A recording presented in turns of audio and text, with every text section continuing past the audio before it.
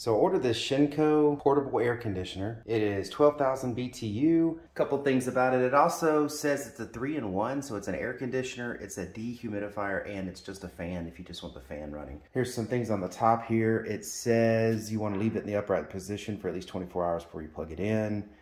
Only store it upright. It's got a bottom, blah, blah, blah. All right, so here it is, all out of its packaging. So basically over here to the right, you've got the vent hose. You've got the adapter that goes where the window would shut and it lets the hot air vent out of your house.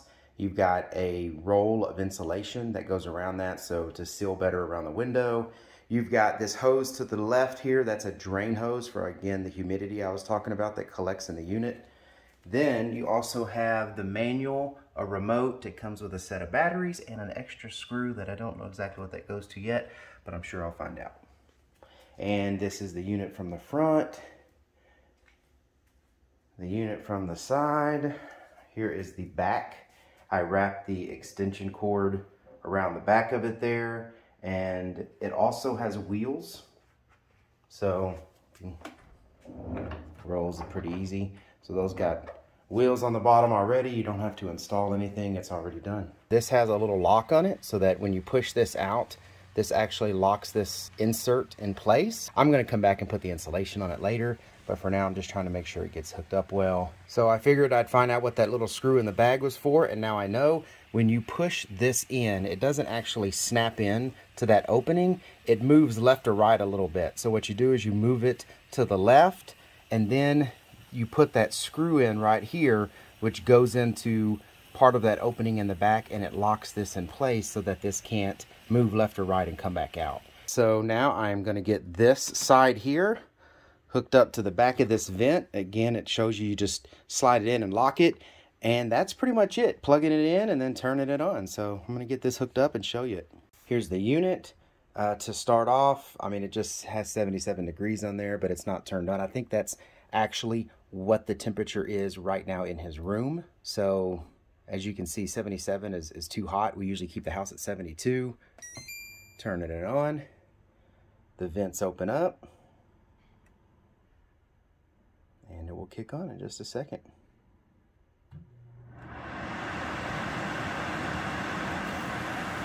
Wow. 12,000 BTU is a good size AC unit. It can still run off of a standard 110 20 amp outlet or 15 amp outlet, so that's what we have it on in here. But we did see the lights dim a little bit when this thing came on. But man, that air is already nice and cold.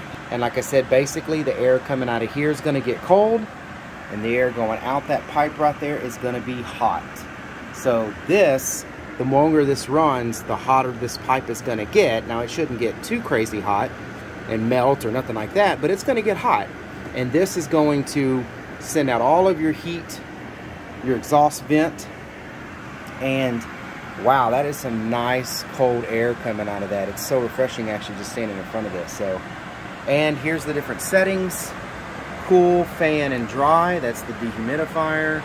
It's got a timer, mode, speed.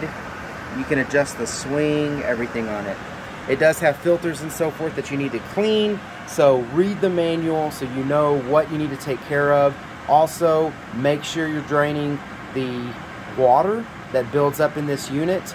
Like I said, I believe I read in there that it does supposed to expel the water that it collects out the exhaust vent, but it's only going to be able to do so much. It's only going to be able to miss that out the exhaust enough. If you have very humid air, you're still probably going to get more accumulation in there than this thing can expel out your window.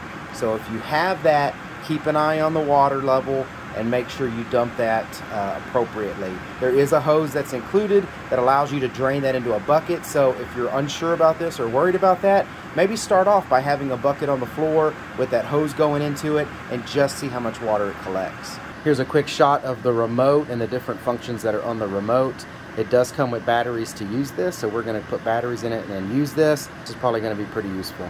Thank y'all for watching. Y'all be safe out there.